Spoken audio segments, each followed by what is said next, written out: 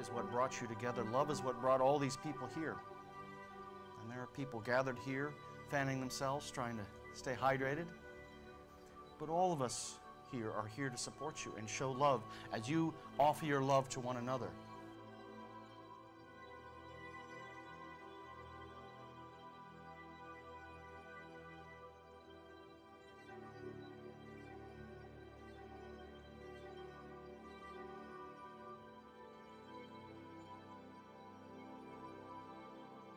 Chapter 18, verse 22 says, "He who finds a wife finds a good thing, and you found a good thing in Katie, better than any of the other areas that you give yourself to with all your dedication.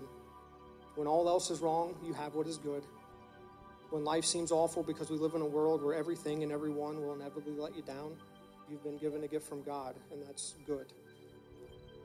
After all the ups and downs that have compiled to what makes your life, we're brought here today, and you've been given a good gift."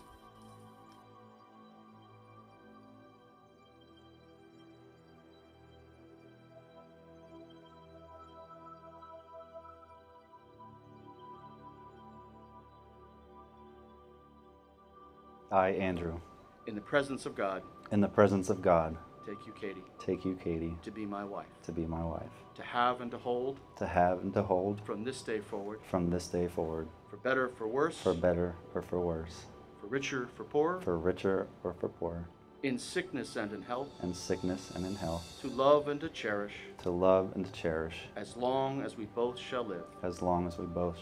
This is my solemn vow. This is my solemn vow.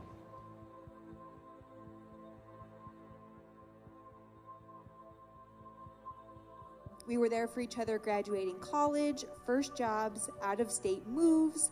Throughout all that time, we have gone through lots of ups and downs. And I can honestly say that I've never seen you more happy. And Andrew, I think you have a lot to do with that. You guys are absolutely perfect for each other, and I am so excited for you guys to begin your happily ever after. Cheers to the new bride.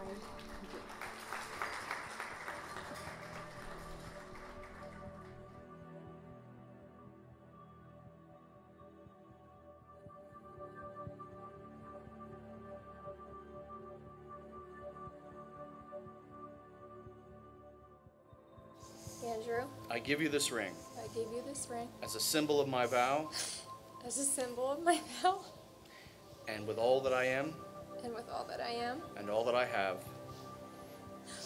and all that I have, I honor you. I honor you.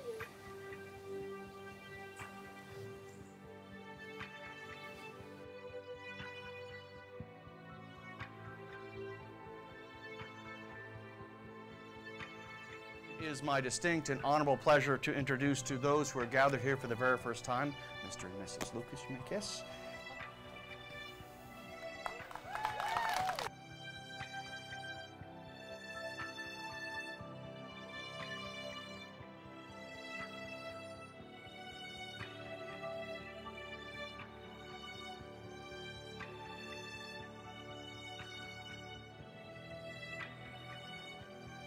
The moment you've been waiting for, the moment they've been waiting for, your guests of honor and our newlyweds, Mr. and Mrs. Andrew and Katie Lucas.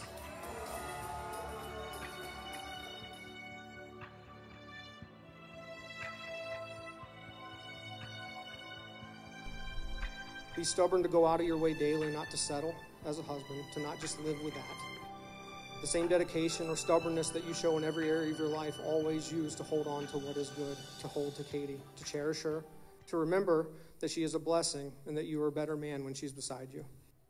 My prayer and our prayer is that every day you look at her and you see this is not someone that I can live with, but it's someone that I can't live